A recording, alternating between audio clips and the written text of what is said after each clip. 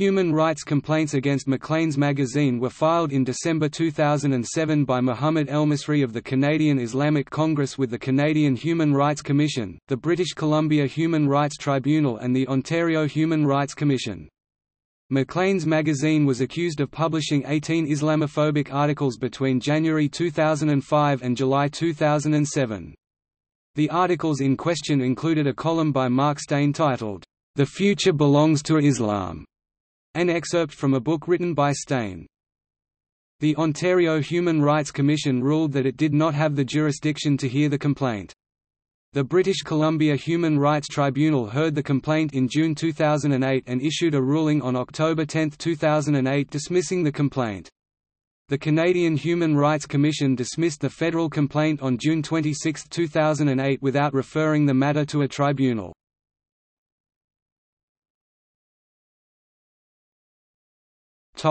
Canadian Human Rights Commission.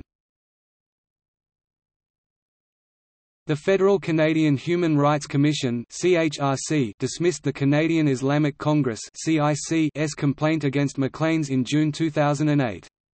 The CHRC's ruling said of the article that the writing is polemical, colorful and emphatic, and was obviously calculated to excite discussion and even offend certain readers, Muslim and non-Muslim alike.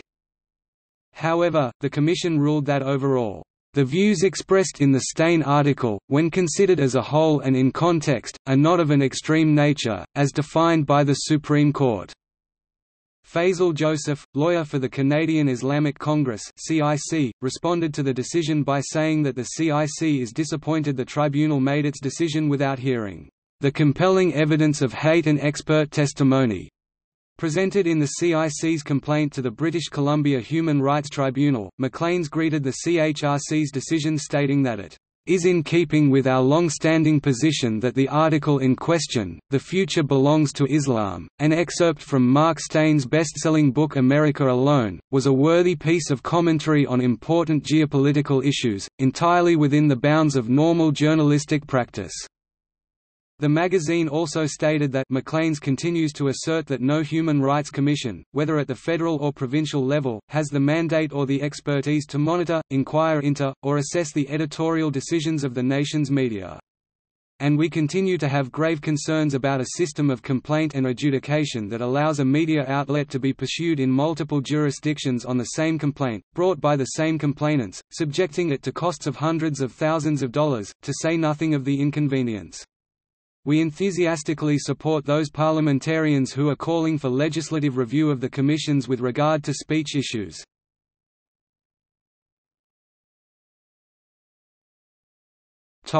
British Columbia Human Rights Tribunal.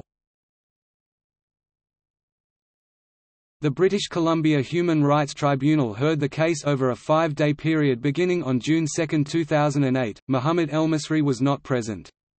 The co-complainant in this case is Naya Habib, the BC Board Director for the Canadian Islamic Congress, who filed the complaint on behalf of all Muslims in British Columbia. Joseph Faisal, legal counsel for the Canadian Islamic Congress, opened his arguments by stating that the article Maclean's published presented Muslims as a violent people who hold traditional Canadian values in contempt, and depicted Islam as inhuman and violent. He also argued that the cover image that Maclean's chose to run, the image of 2 Muslim women, along with the magazine's cover line, could have been the picture of a horror cult movie. Faisal criticized 20 other articles that ran in Maclean's, beginning in January 2005 that he claimed were offensive to Muslims, and criticized Maclean's for publishing letters from readers praising the magazine and Steyn. Faisal added that, "We're prepared to deal with those articles piece by piece, paragraph by paragraph, and those things that we find objectionable."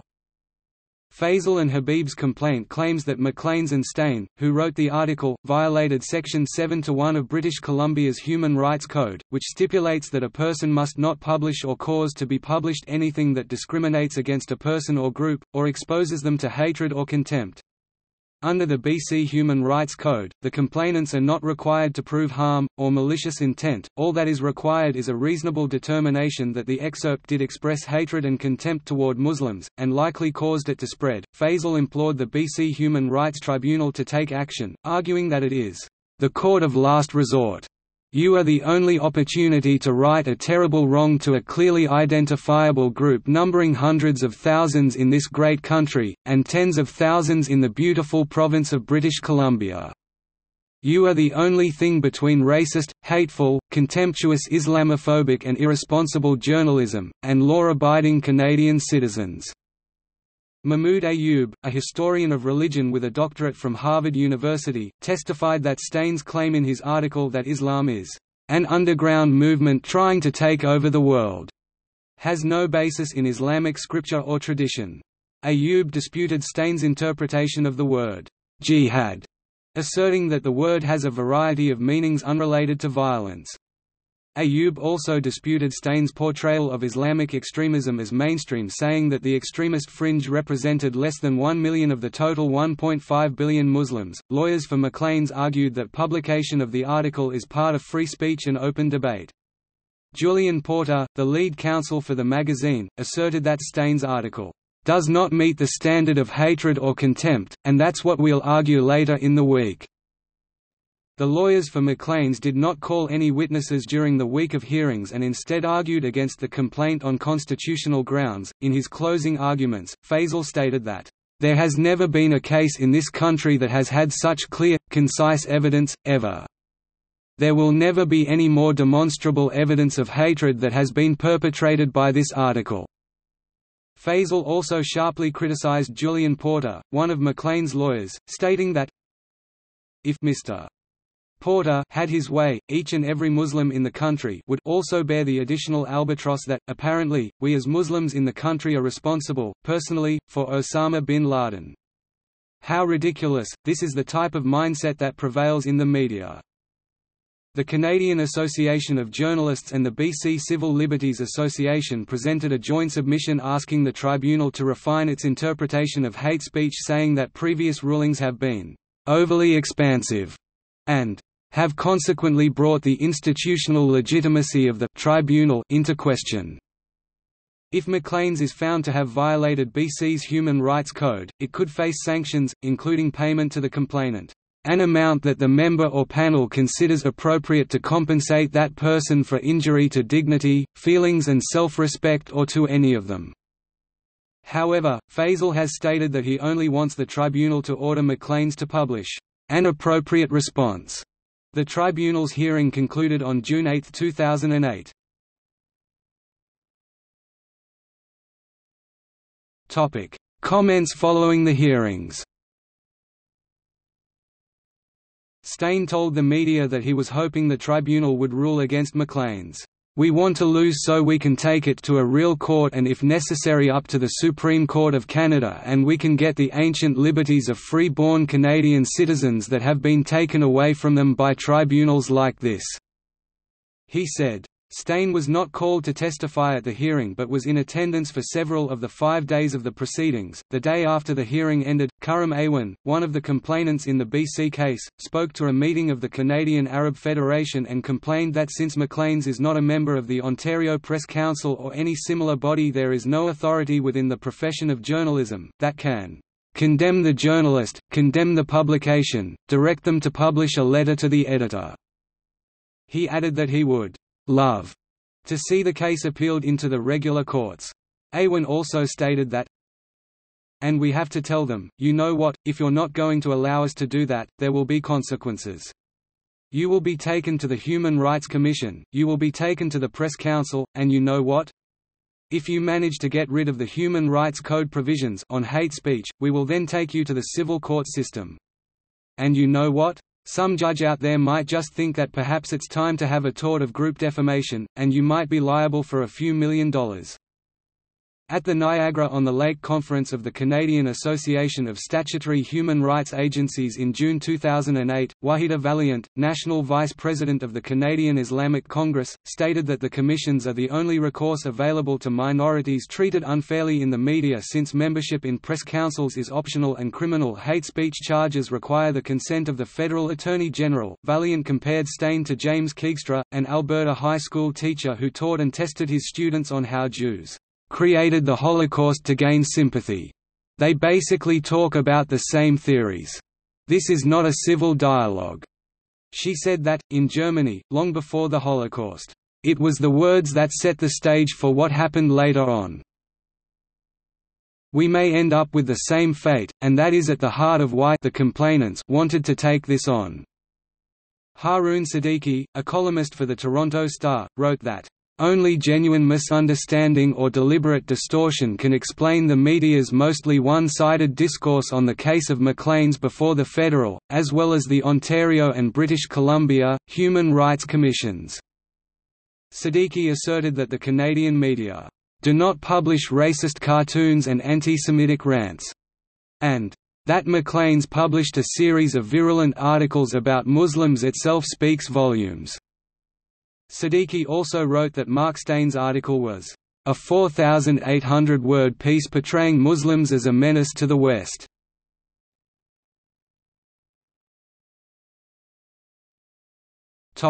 Ruling.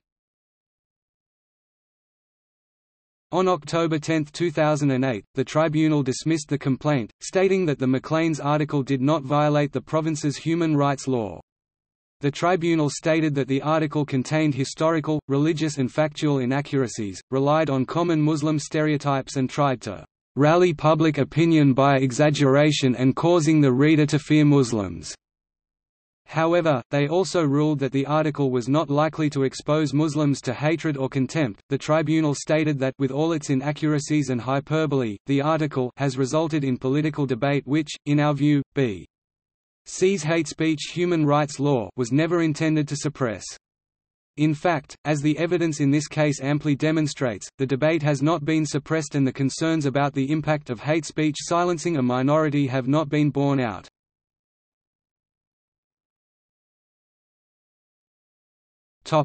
Comments following the ruling.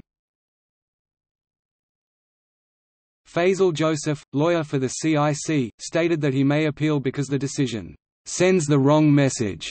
In a statement, Joseph wrote that, "It is now acceptable for some columnists and media in this country to cloak freedom to hate in the mantle of freedom of speech."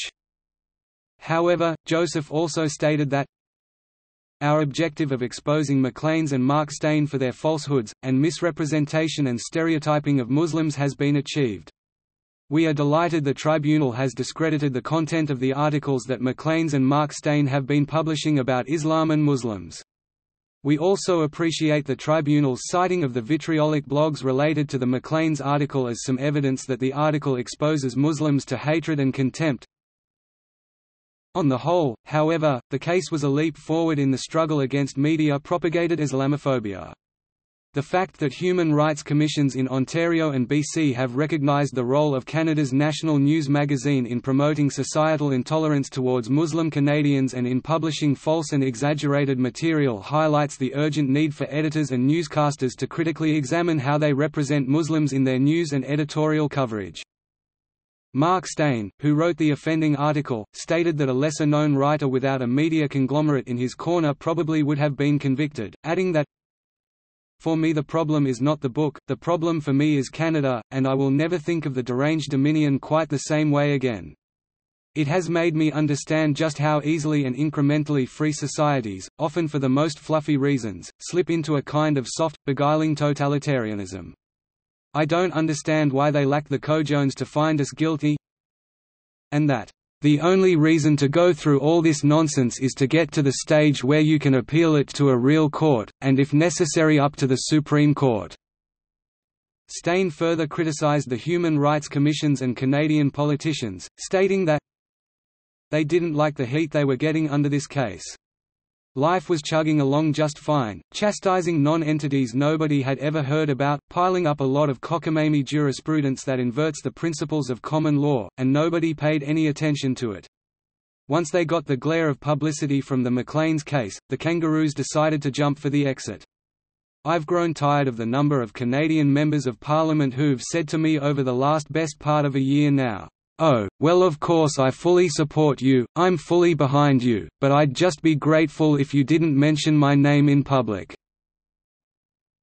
Julian Porter, the lawyer for Rogers Publishing, which owns Maclean's, stated that the case illustrated how human rights commissions are neither trained nor equipped to rule on journalistic disputes, which require the delicate balancing of constitutional rights, stating that It means that when you're making an editorial decision, you have to look over your shoulder at this grey, fuzzy monster of the Human Rights Commission. Suddenly, we're in a position where an immense group can, in effect, bring a libel action without the libel defences of truth or fair comment.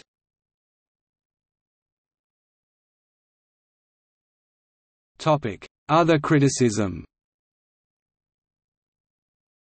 The complaints prompted criticism of the CIC from various writers as well as a federal cabinet minister, Secretary of State for Multiculturalism Jason Kenney, who said, "Attacking opinions expressed by a columnist in a major magazine is a pretty bold attack on the basic Canadian value of freedom of the press and freedom of expression." Brian Hutchinson, of The National Post, criticised the BC Human Rights Tribunal for agreeing to hear testimony from Khurrum Awan, one of the student lawyers who helped with the human rights complaint in Ontario on how Muslims in British Columbia were affected by the article. Maclean's argued that because Awan is not a resident of British Columbia, he should not be allowed to give testimony about the harm the article allegedly caused to Muslims in BC. However, Heather McNaughton, the chairwoman of the tribunal, allowed his testimony, justifying the decision by stating that, "strict rules of evidence do not apply." In cases before the tribunal, Jason Grathal, a lawyer for the Canadian Association of Journalists and the BC Civil Liberties Association, criticised the hearing, stating that, "We're of the view in the first place that the Human Rights Tribunal doesn't have any business deciding what appropriate expression in Canada might be. Its activities and jurisdictions undermine the ability of journalists and members of the public to discuss important public issues such as race and religion." Ezra Levant, former publisher of the Western Standard magazine, and the former target of a complaint to the Alberta Human Rights and Citizenship Commission, opined that, "I think this strikes at press freedom and even the freedom of thought of all Canadians. I think it's really an embarrassment that this is happening."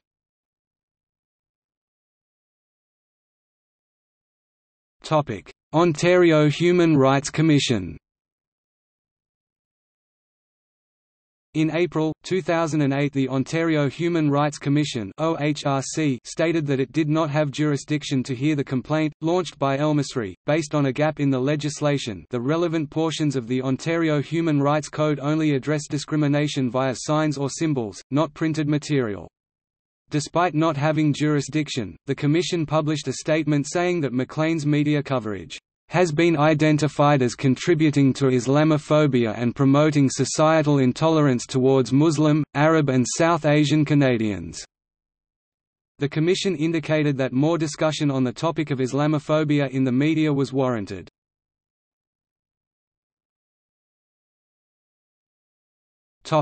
Ruling.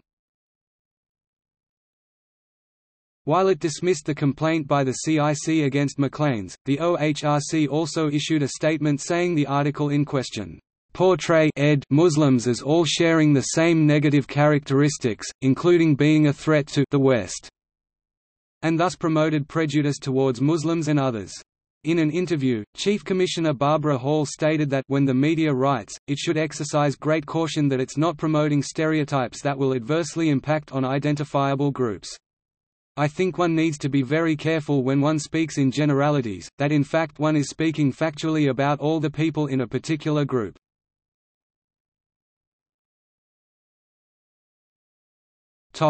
Comments following the ruling.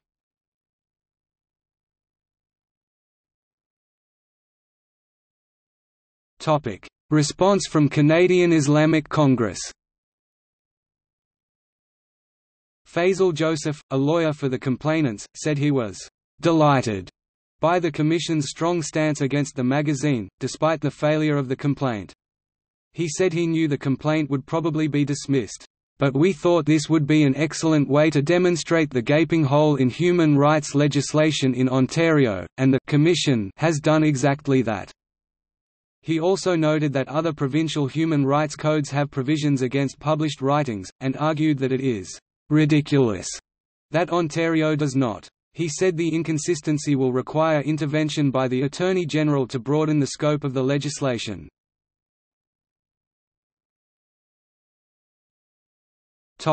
Criticism of Hall and the OHRC. Hall's statement drew criticism from a number of sources.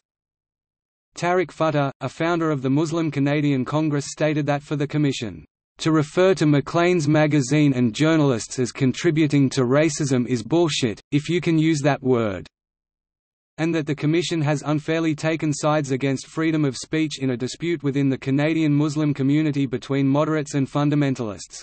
There are within the staff of the Ontario Human Rights Commission, and among the commissioners, hardline Islamic supporters of Islamic extremism, and this handling of the Maclean's case reflects their presence over there. And that, "In the eyes of the Ontario Human Rights Commission, the only good Muslim is an Islamist Muslim. As long as we hate Canada, we will be cared for. As soon as we say Canada is our home and we have to defend her traditions, freedoms and secular democracy, we will be considered as the outside."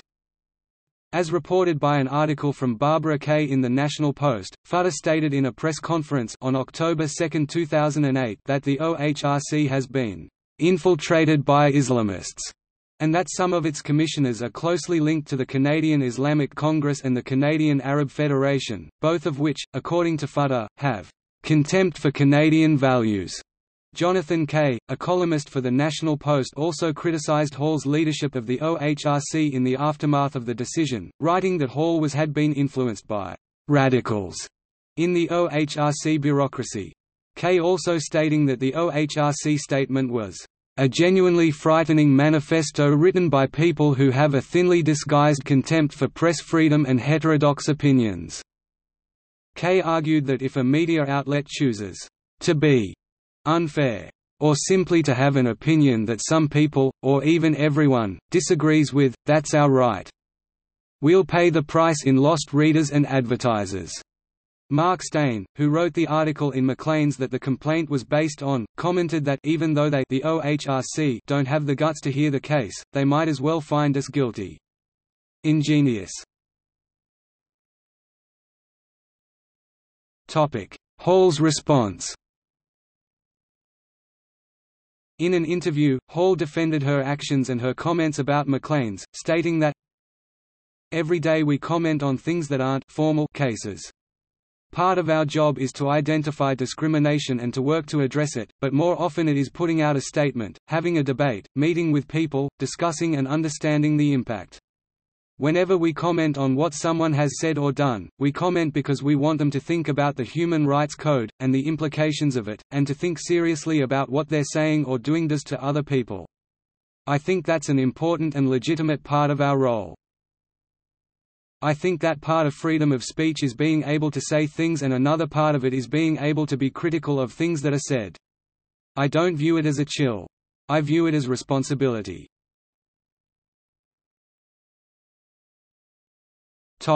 Maclean's responds. The editors of Maclean's denounced the OHRC for its "zealous condemnation of their journalism", accusing them of "morphing out of their conciliatory roles to become crusaders working to reshape journalistic discourse in Canada." Maclean's alleged that Hall's press release was "a drive-by smear" and "perhaps the greatest disappointment in this whole saga." The editors claimed that Hall cited no evidence, considered no counter-arguments, and appointed herself prosecutor, judge and jury in one fell swoop.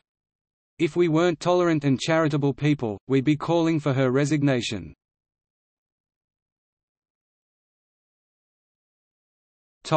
OHRC's letter to Maclean's. On April 2008, OHRC Chief Commissioner Barbara Hall wrote a letter to Maclean's, which the magazine subsequently published as a letter to the editor. Hall wrote that once that decision to dismiss the complaint was made, the OHRC was "free to comment on the issues raised. We followed the correct process for both aspects of our mandate under Section 29 of the Ontario Human Rights Code, protecting and promoting human rights in order to create a climate of understanding and mutual respect for the dignity and worth of each person, as set out in the preamble." Hall further stated that Maclean's and its writers are free to express their opinions. The OHRC is mandated to express what it sees as unfair and harmful comment or conduct that may lead to discrimination. We need to keep in mind that freedom of expression is not the only right in the Charter. There is a full set of rights accorded to all members of our society, including freedom from discrimination. No single right is any more or less important than another. And the enjoyment of one depends on the enjoyment of the other. This means if you want to stand up and defend the right to freedom of expression, then you must be willing to do the same for the right to freedom from discrimination. The human rights system exists in Canada, in part, to shine a light on prejudice and to provoke debate, and action. We called for debate and dialogue, we still do. We have taken controversial views before and no doubt will again. That is inevitable because we have a mandate to promote change, away from unfair stereotypes and discriminatory behavior and towards a culture of human rights. We agree with the editors of Maclean's, critics are entitled to their opinions. Sometimes we must be critical. We have that duty, enshrined in law, to speak up on human rights issues of the day, and we will continue to do so.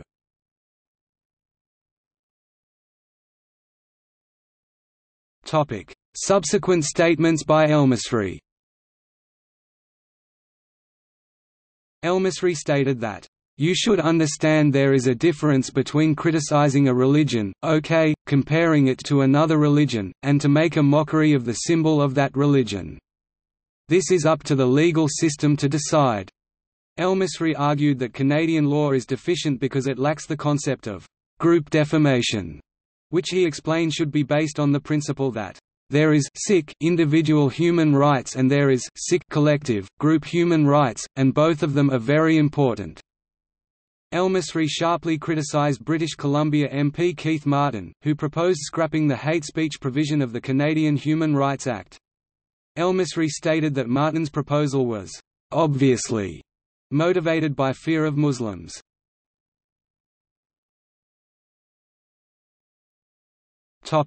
Subsequent statements by Khurrum Awan. In a subsequent interview with the Canadian Arab News, Khurrum Awan stated that, although all of the complaints were dismissed, "We attained our strategic objective—to increase the cost of publishing anti-Islamic material."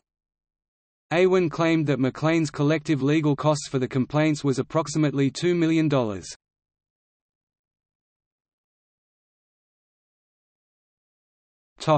Subsequent legislative action.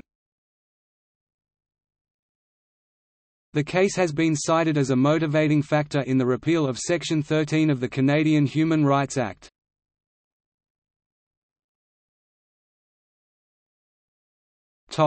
See also: Canadian Human Rights Commission Free speech controversies, Censorship in Canada, Hate speech laws in Canada.